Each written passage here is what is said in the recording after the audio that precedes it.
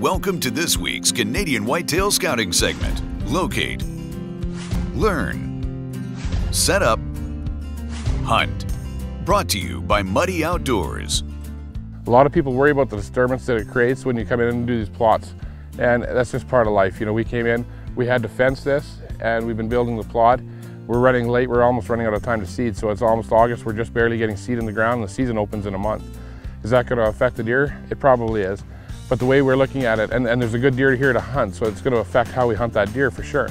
But the way we look at it is the long-term net benefit for the deer. So this year we got behind, we didn't get the seeded in time, we're doing everything late. It's going to bother the deer, it's going to set our season back hunting here. But at the end of the day, when you look at next year, the year after, and the years going forward in the future, this plot in this area is going to improve the habitat here for the deer in such a great way that it's worth the sacrifice now. So deer are really adaptable. I don't think it's going to take them that long to become accustomed to all the work we did here. At the end of the day, it's long-term gains. And that's your Canadian Whitetail Scouting segment for the week. This week's Canadian Whitetail Scouting segment has been brought to you by Muddy Outdoors. Share your own muddy moment.